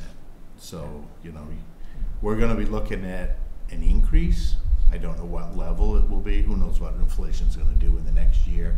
The agreement also, the current draft of the agreement says something like, if it goes down, they're not going down. So if it was negative inflation and it went down 1%, we're not going to get a rate up. And then, so is the thinking we'll wait until the other towns hammer out the final language, and then we'll have our town attorney look at it beforehand, or? We certainly could. I believe that at least one, if not 2 or 3 of the other towns having their attorneys look at it, and I think we benefit from having that done. I don't suspect that there's anything in here that is egregious to us in terms of it's basically taking the agreement we have and extending it and dropping some provisions and adding some minor language, but we certainly could have it reviewed if we wanted. I feel fine if cost, you know, if they want, if they're going to pay for it, and we'll look over it. And I think that'll be just fine. So, response level. I just kind of, this first time I've read this in its entirety. Yep. Mutual aid agreements. It says that Northeast can, it says, as per section 8, Northeast shall have mutual aid agreements in place, so that's agreements. So that means they have an agreement with more than one other facility. In case they cannot handle a call. In the event that they cannot immediately respond to any call for emergency service, have to be en route within two minutes. So that was on page 4. So if you go to page 5, average response time performance requirements. Response time is defined as the total time from when the call is acknowledged by Northeast to the time Northeast ambulance arrives at the incident. Average response times for the town of Lincolnville will be 19 minutes. I go back to mutual aid agreements. If the selection is going to be Rockland as a mutual aid backup, there is no way possible that Rockland is going to get to Lincolnville in 19 minutes, and that's already happened. My question is there another mutual aid agreement with someone and they weren't available? Is that why Rockland is chosen, or is Rockland the only mutual aid agreement? Anything over 25 minutes, I'm going to say, is probably not, that's not cool. Yeah. First, to back up, it's the average response time is 19. Understood. It says so, that. Yeah. So if, I mean, obviously it benefits Northeast to take the call because the outfit that takes the call is the one that gets to bill the patient for the transportation of the call. Northeast, I believe, uses primarily Rockland for mutual aid backup on their calls if they are unable to respond for whatever reason. We, the town of Lincolnville, and has Northeast signed, we have a Waldo County mutual aid pact. That may not be the proper word, that Northeast is part of regarding mutual aid to and from other communities in Waldo County. That was prepared, it's pretty standard procedure to do that because nobody is going to be staffed for every eventuality, and that's the issue. I think the primary focus or the primary use of Rockland has been because the bulk of the calls where they've needed mutual aid has been south of us in Camden and Rockport, and the response has been more prompt. The other part of that is we contract with Northeast for certain calls to be covered by paramedics, and the more likely paramedic you're going to get is coming from the south.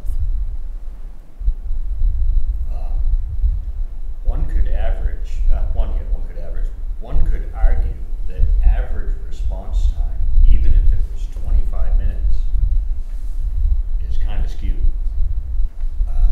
especially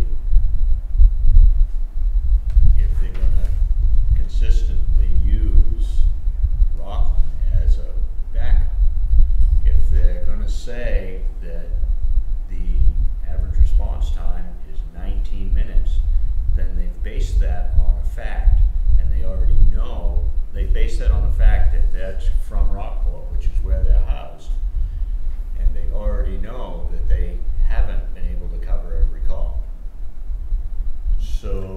no service in the state of Maine that covers every call, just so Then you know. how can they put that in here and use it as a measurable device? Well, wasn't that requested by? Well, this was a year ago when when that agreement was drafted. Yeah. We had to pick some measure. Understood. And But if you want a year later, you've got some data that indicates. Okay. Yeah, I mean, if you want to ask for a lower response time, it's certainly fair game. That isn't what I would look for. I'm looking to be able to achieve what they say they can do. Mm-hmm. And if Rockland is going to be their go-to mutual aid, then there's no way that what they say they can do. It would be a stretch for me to come from where they are and make it in 19 minutes consistently. What was the average response time for last year? I got to assume that. I mean, they never violated 19. To Lincolnville, you mean? To Lincolnville, yeah. It's been consistently less than 19 minutes. Okay. I mean, of course, you average in all the mutual aid and yeah, I mean, it's under 19. Sure, but I believe in the last year we've had one mutual aid call that Northeast didn't cover in Lincolnville. Recently. Within the last year. Okay. I mean, you get the. I don't know. There isn't. I know there isn't one in this packet, but I mean, you get the reports, and we've got a file full of data, and you can look at each call and see when the trucks rolled and when they arrived.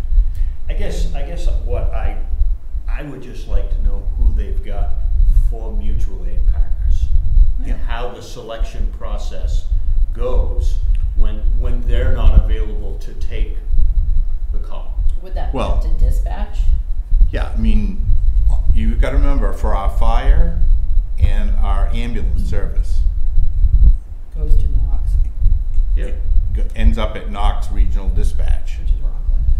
And when Knox tones out, whatever the proper buzzword is, for Northeast, and Northeast is unavailable to cover that call, they would tell the Knox dispatcher, we're not available, call mutual aid. And probably the standard protocol at Knox is to dispatch Rockland. Well, I would love to know, and maybe because it's a whole other county, it's just not possible, or Belfast is not interested, but obviously Belfast would make the most sense for mutual aid. It's much closer, but again, I don't know if that's possible. Well, I feel like that's a bigger conversation of us being in a completely separate county than our partners. Yeah. And that delay, because there is a delay in calling Waldo referring to Knox, and then or just confusion, the pieces falling into place. I mean, I think they've got, a protocol for doing it, but they're still. But it really it's a conversation outside of what we're. And I am not looking to rewrite everything here, really. But it's just a question that I had because. Well, we could explore. I mean, this is the first exploration in terms of having a different mutual aid provider. We could explore with Northeast and with Knox Regional. I mean, the dispatch center's got, their standard protocols, but they could be different for Lincolnville than they are for Rockport. Easy enough, nope, we're not, primary's not available, we're calling backup. It's not unlike the fire. I mean, there are certain fire departments that automatically get a mutual aid call that go to, these towns around it. And the next town over has a different set of mutual aid calls. So it's certainly something we could explore with Northeast and Knox Region about changing who the primary backup is. Yeah. Okay. Now's the time for sure. Yeah. That sounds great. If there's nothing else specific to the update that we've received thus far, shall we segue into having a conversation about putting on the schedule a special town meeting warrant that will position us to be able to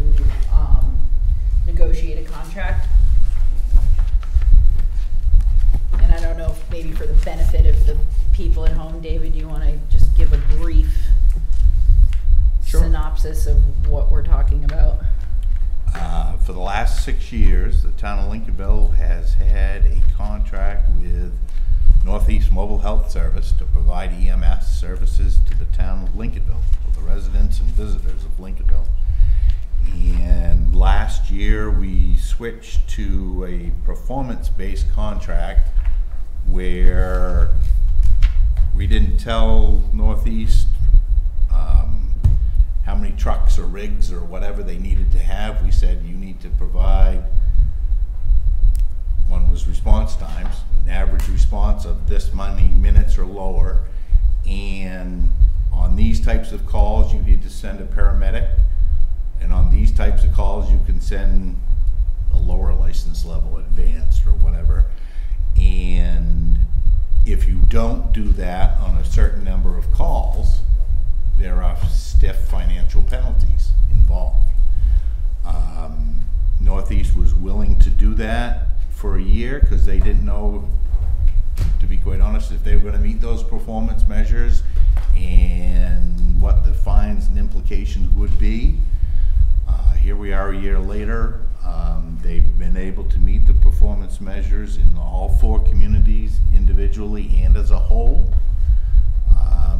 They are willing to extend us either on a 1-year contract basis at the same cost, or on a 2-year basis where year 1 it will be at the same cost and year 2 will be at year 1 plus some percentage. I think everybody on the board knows this. The board can't enter into a multi-year contract without the voters saying it's okay.